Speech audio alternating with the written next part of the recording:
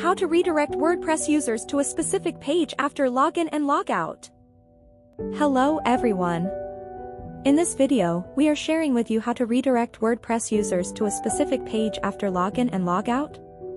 By default, after login, user will be redirected to the dashboard, and after login will be redirected to WordPress login page. You can change it to any page you want with only few clicks.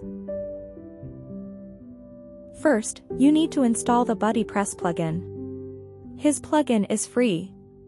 You can find the plugin by the searching bar, then install and activate it.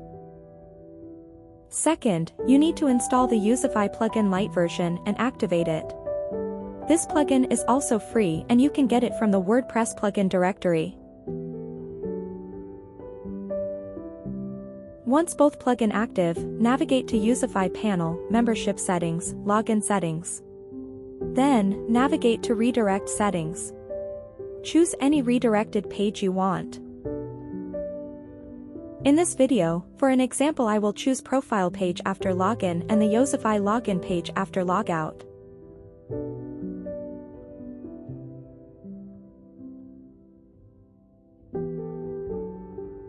And let's see the result. First, I try to log in and you can see it redirect to the profile page.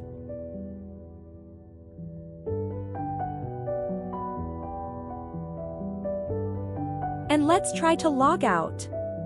You can see it redirect to Youzify login form. Thank you for watching. And see you in the next video.